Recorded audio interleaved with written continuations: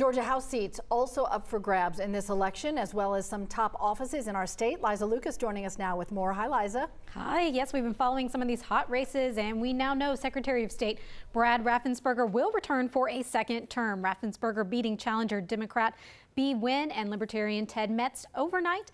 Nguyen also officially conceded. Now, some other incumbents winning include Republican Marjorie Taylor Greene, who will return to represent Georgia's 14th district. She won nearly 66% of the vote. Now, this would be a second two-year term for the Congresswoman. Moving on to the 7th district, this race has been called for Congresswoman Lucy McBath. She posted a victory picture on Facebook last night, dedicating her win to her son, who was murdered nearly a decade ago. Now, that is just a look at some of the clear winners of top races for Georgia and really across the country. Stay tuned this morning for more key updates to come.